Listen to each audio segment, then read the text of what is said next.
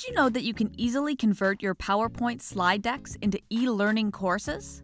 The best part is that all of your effects will be perfectly preserved. Moreover, you can easily deliver courses in your preferred LMS. Let's begin by opening up iSpring Free. Now I can use this Browse button to open my course.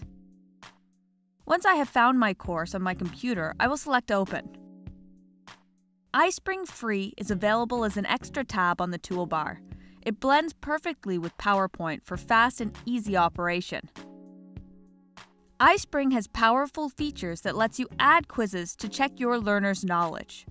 Or you can find a relevant training video on YouTube and easily add it to your course. And web objects, which can be a web link that will be converted to a live, navigable web page. You can preview your course here. As you can see, iSpring made courses automatically adapt to all devices and look great on screen, including PCs, Macs, tablets, and smartphones. Or go ahead and publish right away. iSpring Free publishes your courses to HTML5 for viewing online. You can save your course directly to your computer here. All you have to do is name your project and select where on your local drive you would like to save it. From here, you can also choose the size you would like to publish your course in, as well as which slide you would like to publish. If you want to upload your course to an LMS, it's easy to generate a SCORM 1.2 or 2004 compliant course. iSpring keeps all PowerPoint effects intact, animations, triggers, transitions, and media you added. When you are ready, select Publish.